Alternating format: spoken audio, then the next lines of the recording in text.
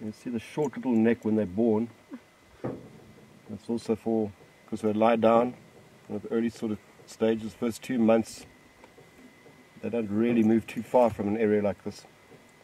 But the females obviously have to get out to water occasionally, and they will sometimes leave the youngster if they don't have a creche with other youngsters where another female will stay with them. So that short neck is obviously also to enable a bit more camouflage. But as the growth starts within the first year, you'll probably find he'll get to about double his size now.